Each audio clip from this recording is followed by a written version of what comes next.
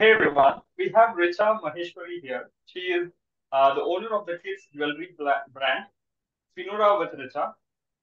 She's also the winner of KSP's Hi. Best Kids Jewellery Award for 2022 and has a series of products that is in gold, silver, and brass for kids accessories. So, welcome, Richa, and thanks a lot for joining me in this endeavor. First of all, we would also, we would like to delve deep into your entrepreneurship journey. What inspired you to get started in this venture, and what is it that kept you going? Hi everyone. Yeah. So basically, I started Finura in 2013. Okay. I always used to love jewelry. So my background is actually finance. I've done my MBA and bachelor's, everything in finance. But Okay. I was always inclined towards the creative aspect, and I used to love jewelry. So I somehow wanted to get into it.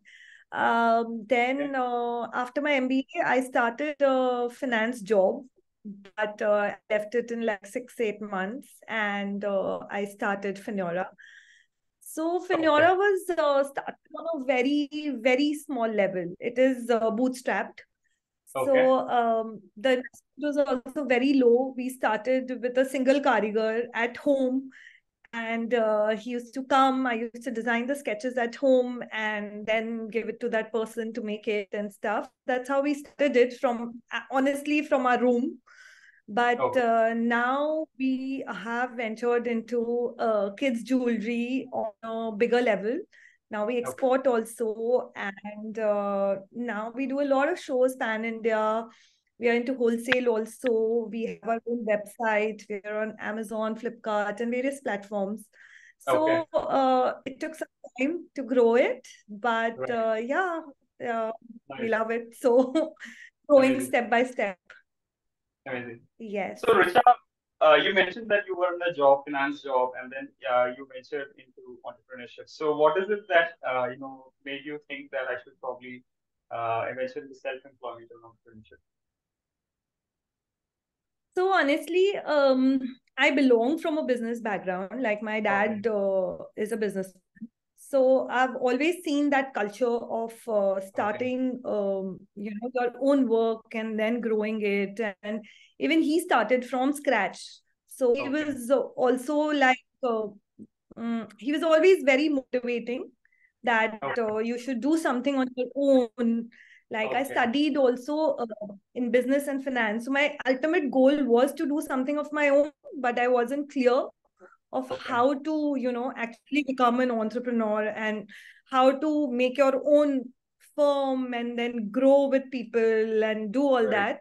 So working in a corporate structure obviously helped a lot. Okay. Got to know different dynamics of how it works and everything. But Okay. eventually, it was just the whole passion of doing something on your own made me get into Got it. entrepreneurship, and then started something very small. I didn't even think that, it could actually mold or something. So Okay. ultimately, it was just slowly, we kept on growing. So yeah, that was the Okay. entire entrepreneur process and the urge of doing business on your own.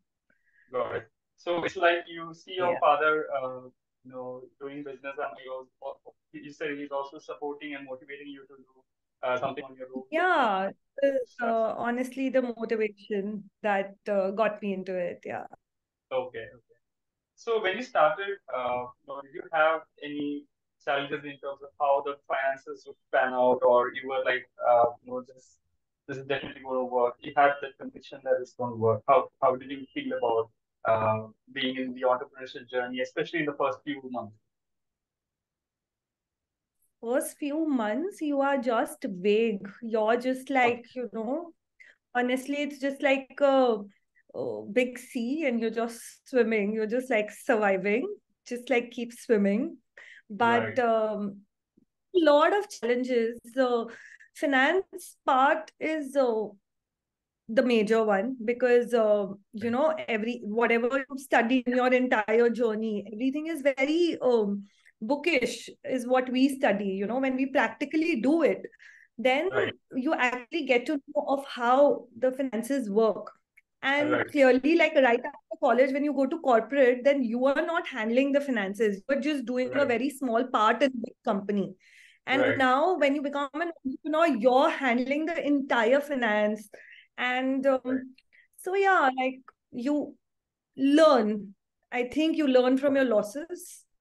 You learn from doing wrong things. And I think what helped me was the guidance, the Okay. people, the right people around. You Okay. should have the right people around you to guide you when you're at least doing something wrong. And Right. then Right. eventually, um, slowly you get to understand how the entire process works. Mainly, I Okay. learned from my losses. The first 2 years was, yeah, quite a struggle. Got it. Okay. Okay. So it's like you Eh, fall and then you learn from it and then you do better every time. Slowly you're just building up on your experiences and knowledge and doing better at every action. Exactly. Like, I feel you have to fall to, get up. It's Right. like very philosophical if you look at it.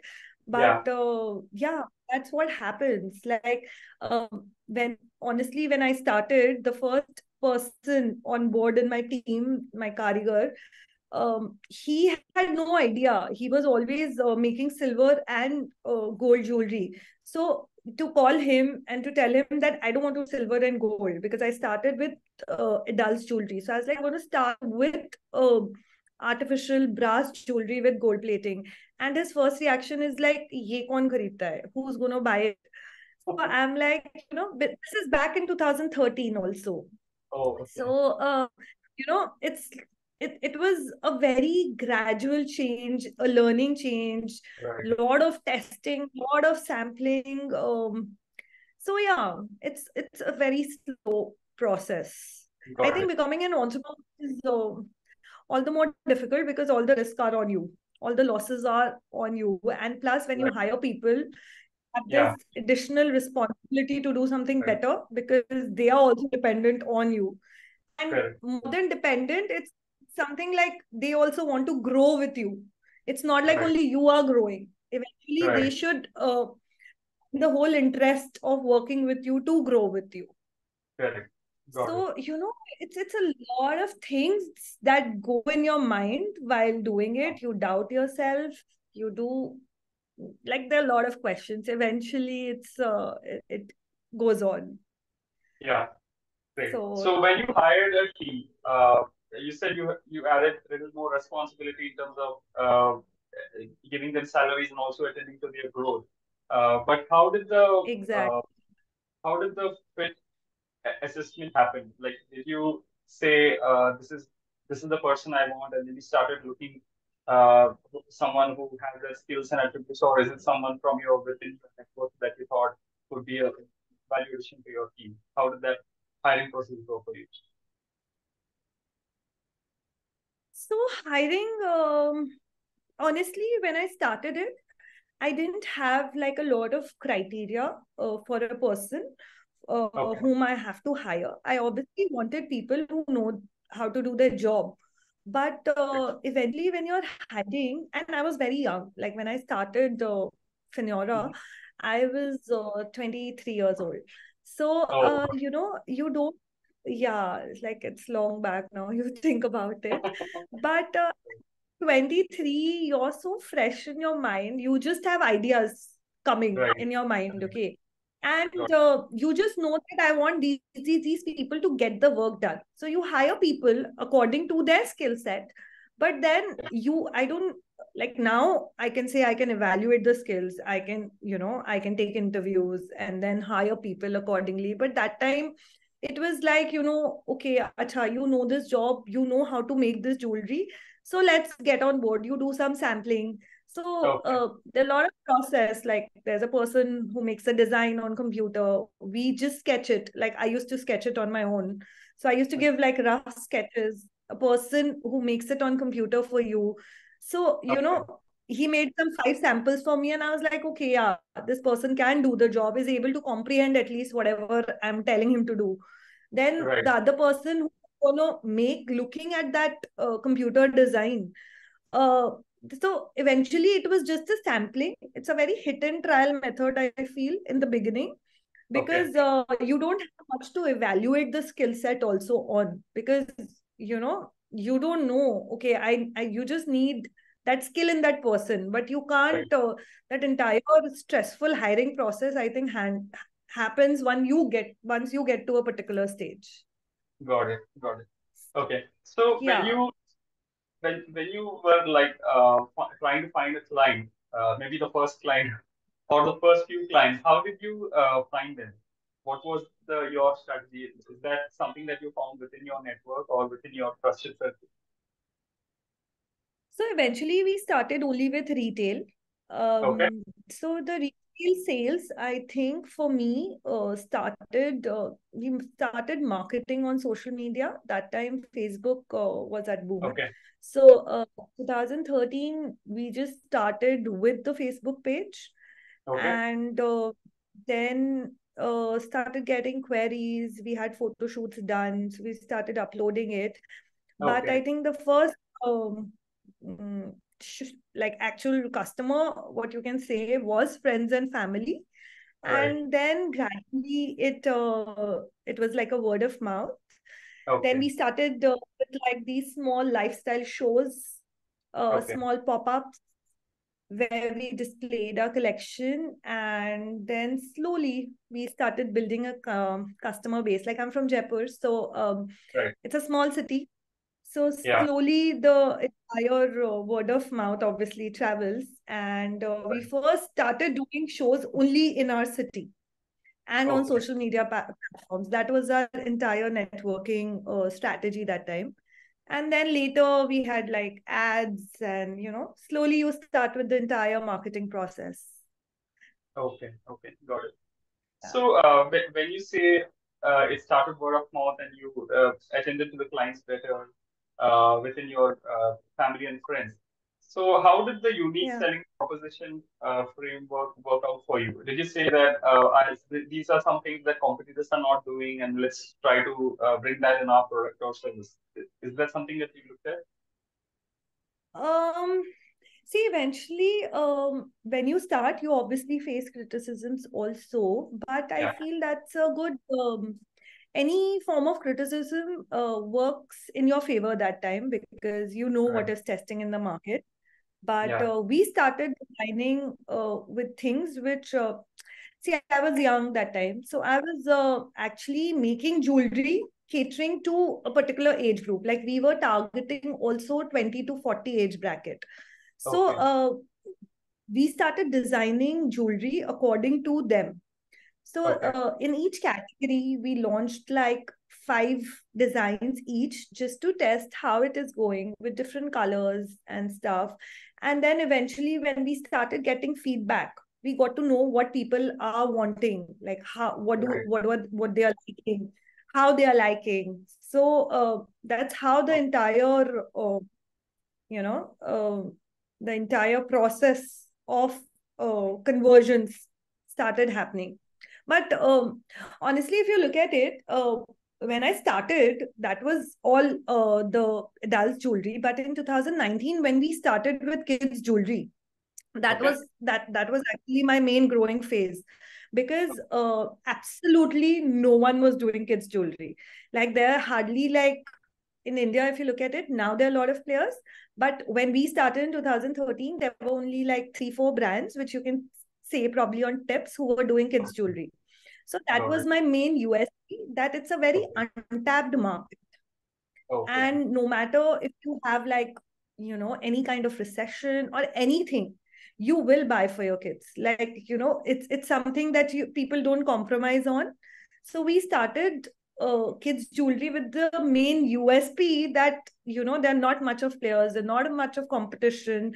Plus, because my child was young that time, I know what kids like. They like to wear their favorite characters and stuff. So we started playing on that, and that's Okay. how it became like a big thing. Because everyone was like, oh my God, kids jewelry, they're all the favorite characters of all the kids. And, kids getting excited looking at it, that entire smile and that whole excitement is what, like, kept us Okay. going. And we were like, okay, this is the market.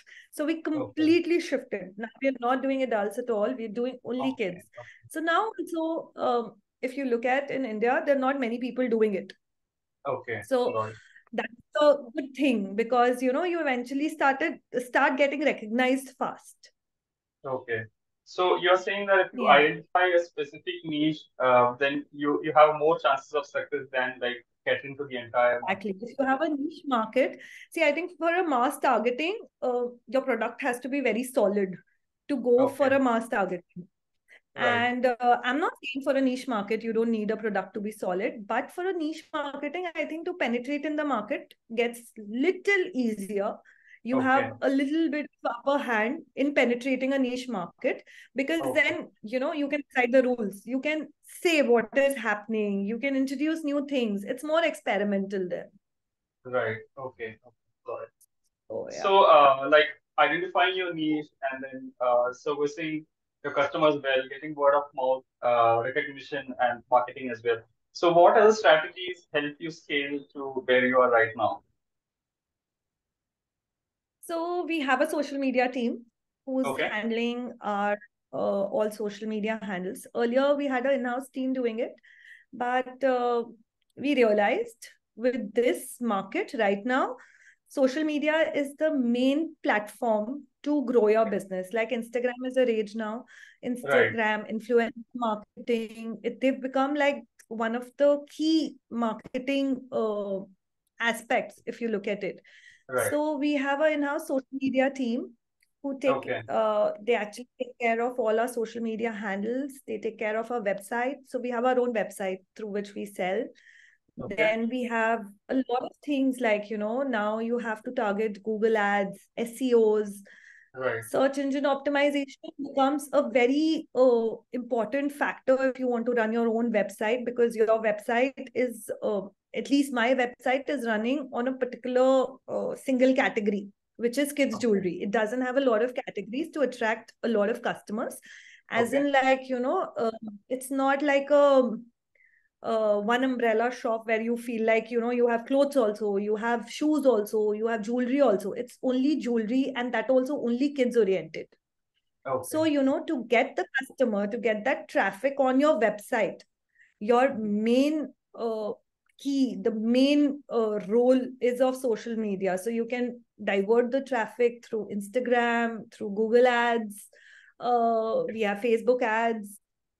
We do a lot of social media rigorous marketing to get our Okay. website up and running, because once you divert the traffic, it's all about how you retain that customer, how you follow up on that customer, how you start doing your email marketing, because eventually with your website, if a person is coming and stopping on your website, you can have your database very strong, and once you have a strong database, Hmm. then you can remarket to those customers even if they're not buying that time. You Okay. can tap the remarketing aspect to Got it. it. Amazing point. uh I, I think yeah, the because data, database point is just like a gold mine of uh, wealth it is for anybody. totally. So Right. when we do shows also pan India, we do shows in various cities, Delhi, Okay. Bangalore, a lot of places. Our Okay. main focus is if a customer is coming and stopping at our booth, we need to write their contact details, their email, so that later on, even if they're not Right. buying that time, you need Got it. to get your database so strong, because eventually for all your marketing purpose, for everything, to tap them again, to remind them that, yeah, they've seen this particular product at this particular exhibition, or they Right. visited that website. That whole thing has to pop up in front of them again and again to remind them. So that's Got a it. very main what how can I don't know, it's a very important factor. I feel database is all it runs on nowadays. Right. Right. So, Yeah. do you do video based content on Instagram and Facebook, or you also have like text based content or books, ebooks? uploaded on social media? We don't have ebooks, so we do have our catalogs on LinkedIn and stuff. Okay. But reels with kids wearing it, like because it's a kids jewelry brand, so we want more of kids to be featured. So we have Right. kids of all ages or on our Instagram page Oh, wearing. So video content in form of reels makes it very right. attractive because that's what is working now. People want to Okay. see, like, they just don't want to see the product, they want to see how that product is looking on a particular child, Right. how comfortable is the child wearing it. So Okay. our main focus in making reels and video content is the happiness on the child's face wearing our jewelry, like how their entire face lights up with all our cute characters and something that they Right. love. That's Okay. what we target in video content. That Oh, more than the product, the child should look happy, and got it. I they think the should be testimony, satisfied. right. The testimonials and the satisfaction in the children is what, it gives you more Is what recognition. is more important. Yes, Right. how to light up their faces. Yeah. Great. Yeah. Amazing. Amazing inputs, Richa. So Yeah. I think I've got a lot of valuable insights and information from you and your own personal journey. Uh, and Yeah. really delighted to be talking to you this evening. Oh, it was lovely talking to you. You're doing Thank you. great work, by the way. Thank you, Richa. Thank you. Any Yeah. closing comments that you want to make for budding entrepreneurs who's watching this channel? I don't know. There's just like one particular line which I feel is always running in my mind is Okay. keep swimming. Like, don't give up. Just keep doing it, even if it's everything is going wrong. Because eventually, in the beginning, everything goes wrong. I don't think anything goes right because you're just Right. like, you know, you're all over the place with everything. Correct. But the key is to sustain. Like, if Okay. you feel strong about your product, you feel it's going to work, Right. then think it will work. That is what I feel, because even though I started with like a product which was completely new, like Okay. I had so many questions, will it even work? But like, that whole zest of like, no, it will work, I have to make it work, is what Okay. is gonna keep it going. So yeah, work hard, keep swimming, keep experimenting, and stay updated. Is, with today's time, you have to mold that entire uh, entrepreneurship, everything what you've read, Right. everything goes in vain, I feel, because Okay. times are changing. You have to be very updated with what is happening right now, what will work right now, how Okay. it's not only having a strong product, it's how you present that strong product to the market is Right. what make it happen. So Amazing. yeah, keep swimming. Yes, amazing closing comments. I think you mentioned a lot of good points, and the one that you mentioned where confidence is key because you have to have the faith within yourself even when things are not going your way, and then just keep doing it without giving up. And I think that's how successful entrepreneurs are made. Yes. Thank you. Yes. I don't know how to define successful entrepreneurship, but yeah, because I don't think an entrepreneur is ever satisfied. They always doubt Right. Right. if they are doing good. But yeah, it you're gonna get there. Yeah, yeah. I absolutely love the spirit of entrepreneurs because I think it needs a different kind of mindset, which is very rare in people. So I think I really admire entrepreneurship and the people who venture into something new and unknown, and then make that work irrespective of the odds. So thank Yeah. you so much for your time, which I really appreciate it, and I'll Thank get back to you you. so much. It was Yeah, lovely talking to you. thank you. Yes. Yeah, Okay. All right. bye. Bye.